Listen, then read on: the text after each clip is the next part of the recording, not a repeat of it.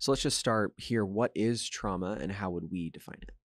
So I've heard this definition several times where somebody will say that we'll have a traumatic experience, but the feelings that we take away from it, what we carry from that traumatic experience, that in itself is trauma.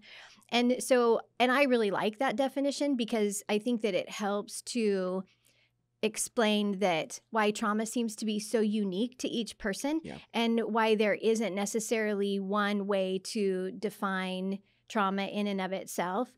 But I think if we look practically at what that means is that it really is when something happens to somebody, they're left with that feeling, but that feeling in and of itself overwhelms their capacity to function on a regular basis, even function the way that they did before experiencing that traumatic event. Does that make sense? Yep.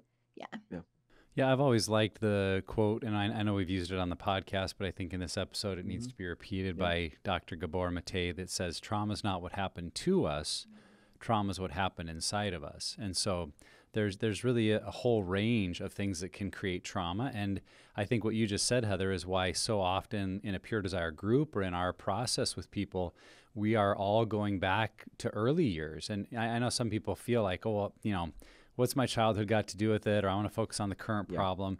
But it's exactly because we were children with developing brains that things happen to us, and our mental capacity, our emotional capacity, our relational capacity hadn't developed to the point to know what to do with it. And so we may have fairly routine things from the outside. If someone were to look at it and say, well, that seems fairly minor or routine, that may be a part of our trauma story because it happened at a time in our life when we were a child that our brain didn't know what to do with it or how to handle what happened. And so it became kind of a trauma-inducing moment that inside of us we began to hold on to things or make decisions about things, or as I'm sure we'll talk about in the episode, our brain internally began to make decisions about how to stay safe, what to do to feel protected, and how to avoid that situation again. And that's where trauma has a lingering impact because that part of the brain doesn't tell time. It doesn't have a clock or a calendar. It doesn't go, oh, it's been 5 years now, we're safe. It says, no, this may be needed the rest of my life, and I'm going to store it in a place where I never forget.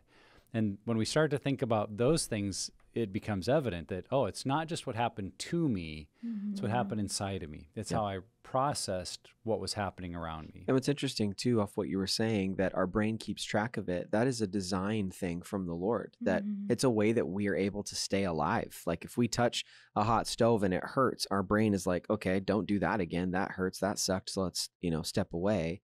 And trauma is the same way. And I know in this conversation, we're going to unpack how that plays out, but yeah, it isn't a bad design that your brain holds on to trauma like that, but it can be bad and have bad impact.